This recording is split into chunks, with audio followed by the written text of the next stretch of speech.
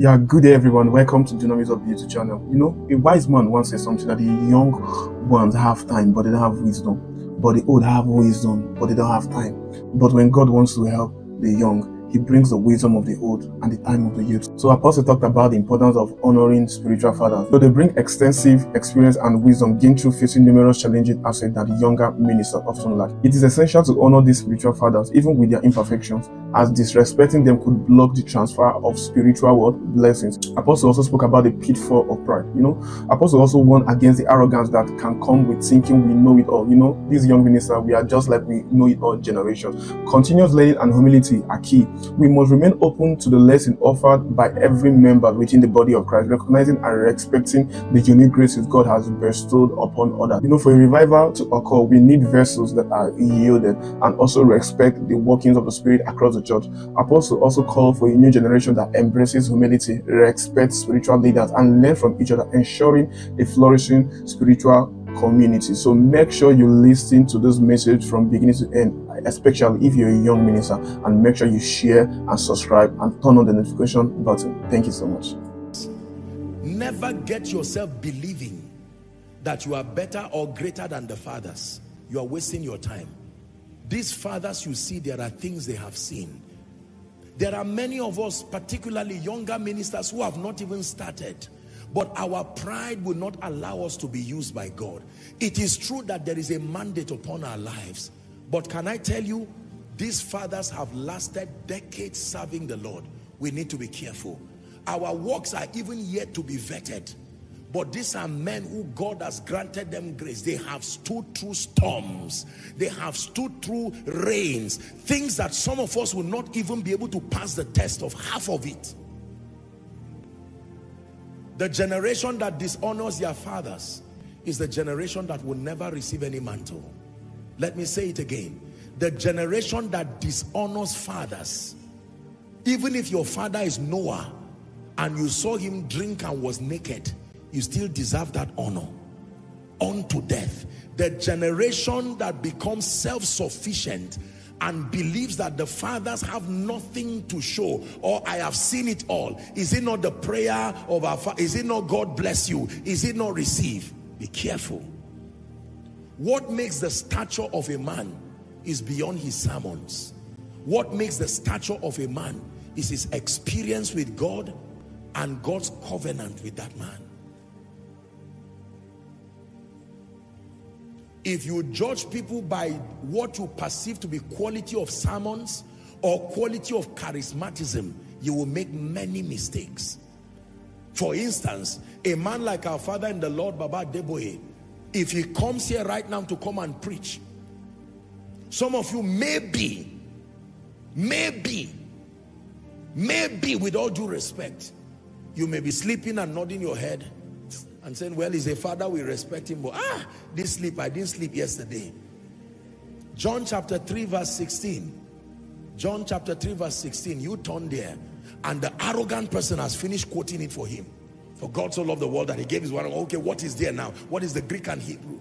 And he says, well, because of this, God wants to save you, he wants to heal you, but let me speak a word of blessing to someone. And you see someone who has not made it, not raised anybody, is broke, is poor, doesn't have any discernment, pocket in his hand and wondering. I'm not being sarcastic, I'm just being passionate. And at the end of it, those who have even made it are shouting amen sincerely. And that person gets up and after 2 weeks, you vanish out of relevance. I repeat to you, dear generation, what makes the stature of a man in the spirit is beyond the sermons. There is a track record men have with God that God honors them all through their lifetime. And we must learn this. There is a lot we must learn from the fathers. Number two, there is a lot we must learn from one another. One another. One another. By this teaching, we must cast away the know-it-all mentality. No. Joshua Selman, is there any other thing you do not know? Who would lie to you like that? Do you know how many things I do not know?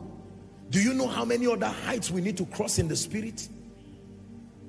Never allow what you know to destroy your passion to learn what you do not know.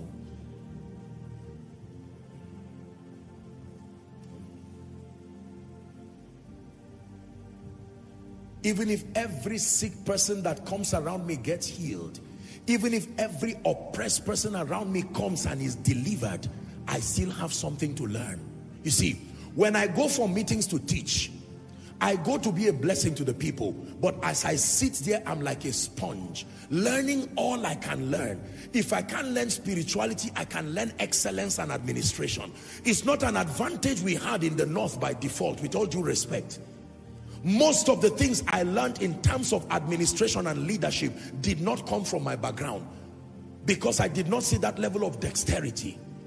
Maybe moral excellence, maybe sincerity, but I had to outsource from people. For some of them, they received our spiritual understanding.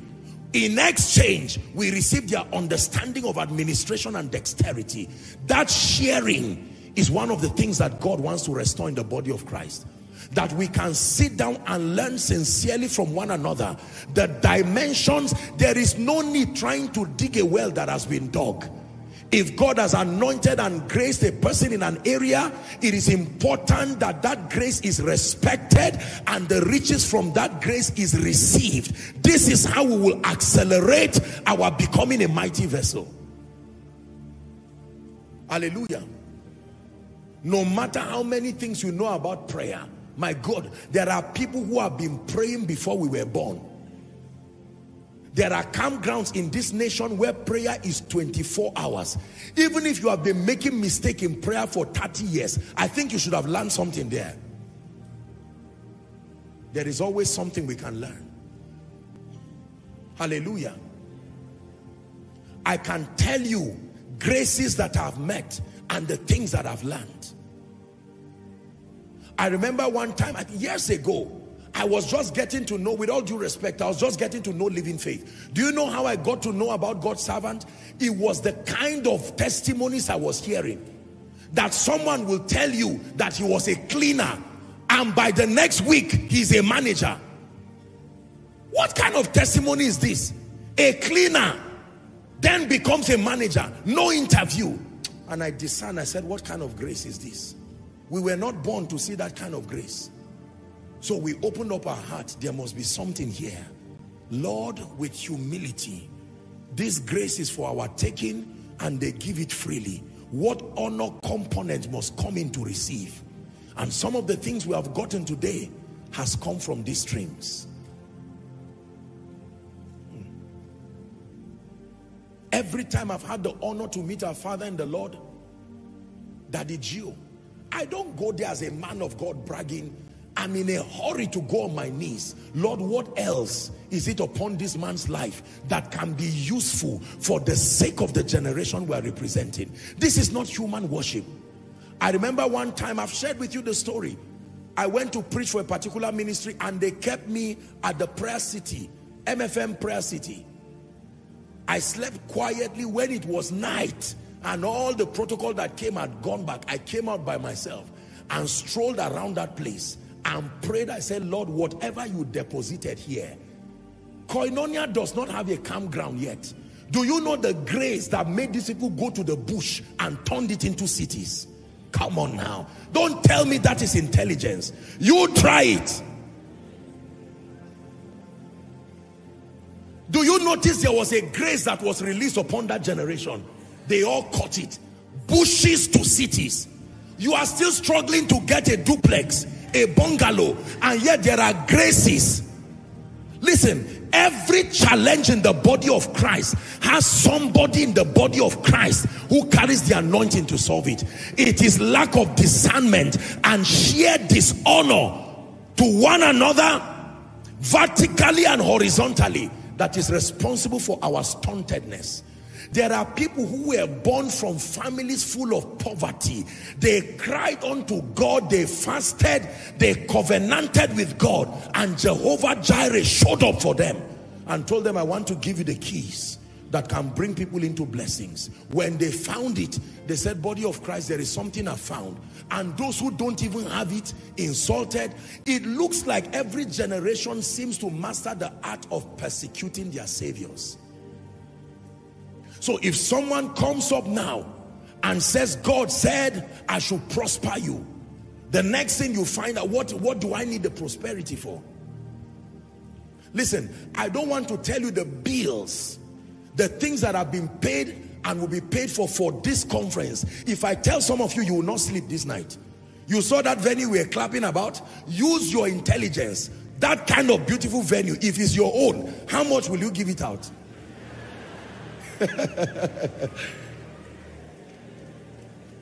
The venue you are sitting in right now, down to all the overflows, the basement, outside, if it is your property, how much do you think it is to run Koinonia every service? And you are not raising any extra offering. You are enjoying now, everything is working, you are fine. The security architecture in this ministry alone, let me leave that to glory be to God.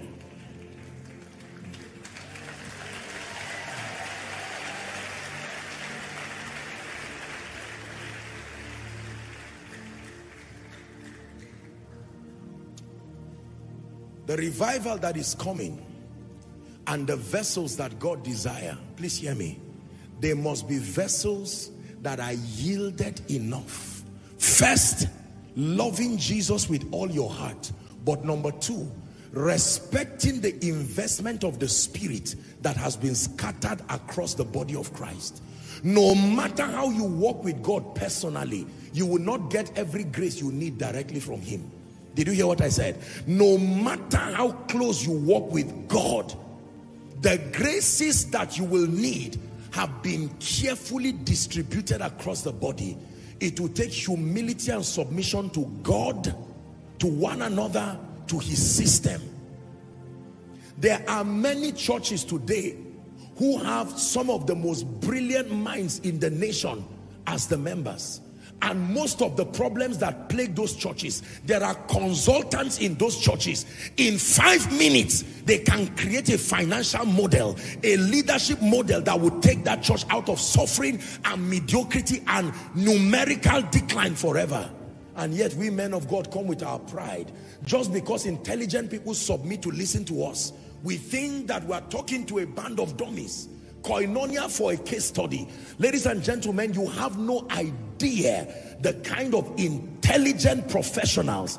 Some of them sit only in the overflow. They don't even come inside. These are people of pedigree, and they just come to learn and listen quietly. This is the generation that must adopt humility, so we do not make a mess of ourselves in pride, and then we do not mislead a generation to follow through.